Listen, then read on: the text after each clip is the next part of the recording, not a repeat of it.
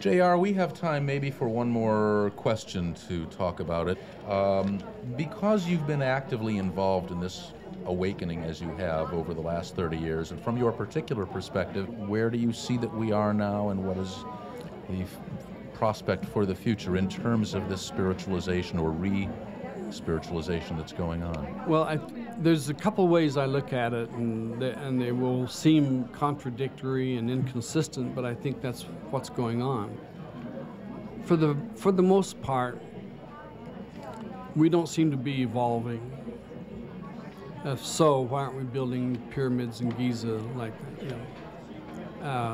Why aren't we not further ahead than we were a few years ago? One answer to that is we've learned better ways to detect what's wrong, and so therefore we have more wrongness working than before. When you get more wrongness, you get more opportunity for rightness. And I think the rightness starts to pull the positive energy fields in. More people on the planet with more rightness, percentage-wise, is going to start to produce more health. But to produce health, you got to get rid of toxicity.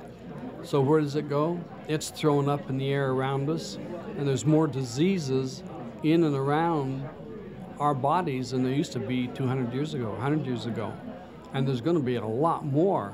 So two things are happening. We're either destroying or we're being prepared for a translation to a new vibration.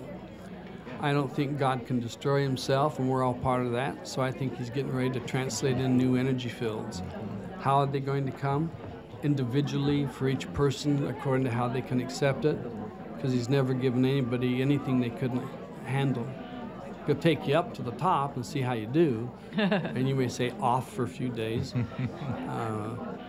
But he'll never give you something to do that he doesn't give you the ability to do it with, too.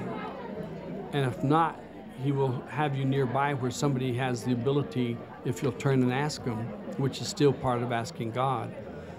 And I think one way we're going to get it is by prayer, and by sitting and asking God to come in and pray with us for what we in this particular body needs, and those will be answered. So we are definitely at a crucial transition point here. No more crucial than any other time. Than any other time. This is just what's going on. That's just what's going on, yeah. Got it. John Roger, thank you so much for being with us.